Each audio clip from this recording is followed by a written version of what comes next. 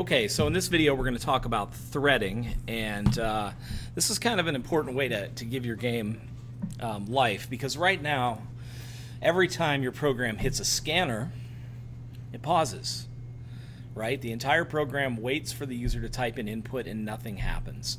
And if we can use a separate thread aside from our main thread that runs all the time and is constantly doing calculations, we can do things like we can provide duration effects. We can have monsters that are walking around while the user is sitting at the prompt. You know, so maybe the user is sitting at the prompt, a monster moves into the room and attacks the user. Right now, we don't have any combat in the game, but we'll probably figure out a way to build combat in, possibly, to where combat, once you attack something, you know, every 5 seconds, a new combat round is initiated until you either run away or die, right?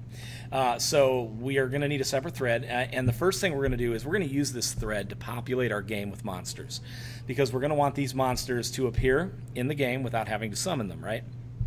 So I've created a file called monsterlokes.txt inside of text files, and right now it just has 2 lines. Name, dragon, and this is the room number I want it in. I want it in 5. And then name, troll, and I'm going to want that in room 1. Okay, so create that text file, because we'll be using this to sort of populate our game and sort of decide where we want things to appear. And once something is killed, it will, the way I've got it set up, once you kill a monster, it will automatically repopulate the room after a certain number of seconds. Okay? All right.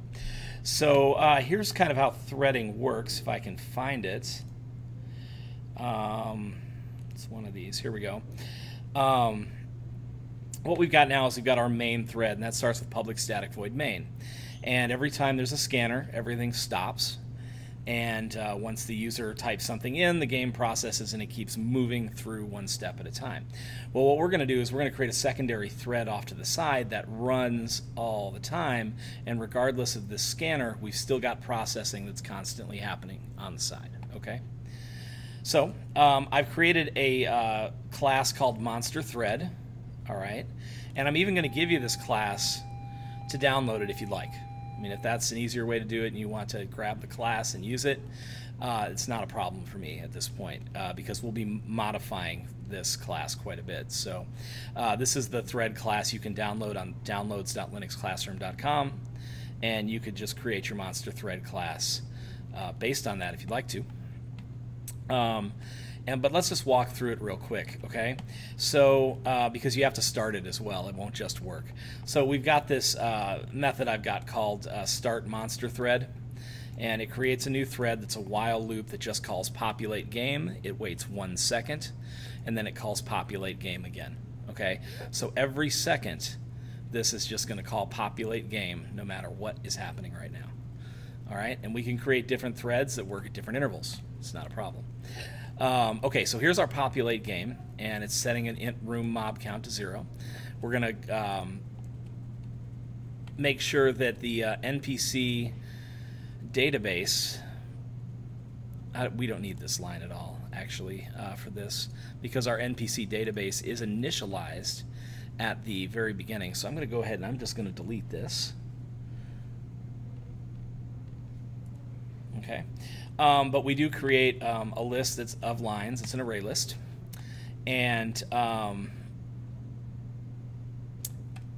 monsterThread accepts a instance of the GameLogic class. So that's just how I'm doing it. I've got GameLogic current GL, and when we create the monsterThread, we pass in the GameLogic instance that we've been using and just call it current GL, current GameLogic, and it gives us access to all the methods inside of GameLogic and all of that we can use, okay?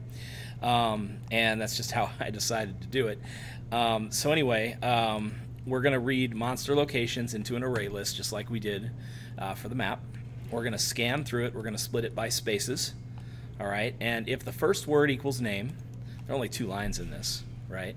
We're going to go through all the rooms. We're going to loop through our rooms. We're going to see what room it's referring to, right? And in this case, it's going to loop through all the rooms, and it's going to check the room number, and it's going to see whether or not the second array position, well, the second index third position, right, equals, you know, the number we're looking for. So in this case, 5 is what's pulled. Okay, that's the third. That's at array position 2, and we parse it to an integer because the number is an integer, so we need to compare like things. Okay, and so if it's going to loop through the rooms, and when it gets to 5, it's going to say, okay, wait, let's do something.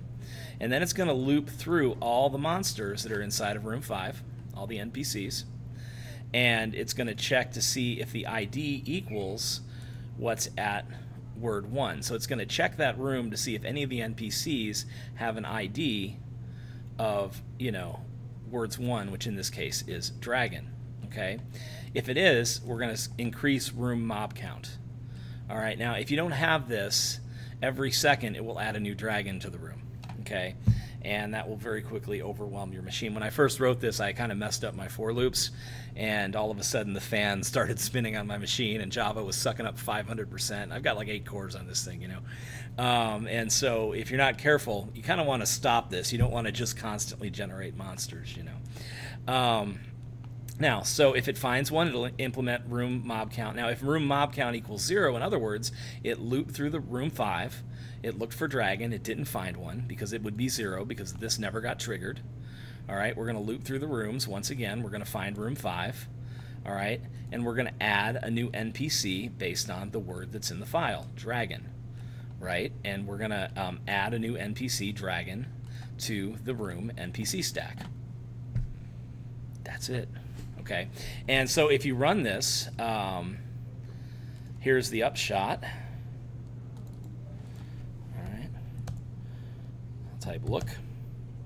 Let's go ahead and move north and see what happens. And you can see here's that troll in room 1. All right, so there's a troll in room 1. I'll type look troll. He's there. Okay, and this, you'll notice there's only one. It's been running every second, and it's finding a troll, and therefore it's not adding a new one. If I were to destroy this troll or kill it, which we'll do in the next video, you'll find that it will repopulate after it gets killed. Okay, so good luck getting that thread going. Having a separate thread on the side that is always processing is really what gives your game life. Okay, so good luck getting that working, and in the next video I think we'll probably implement combat.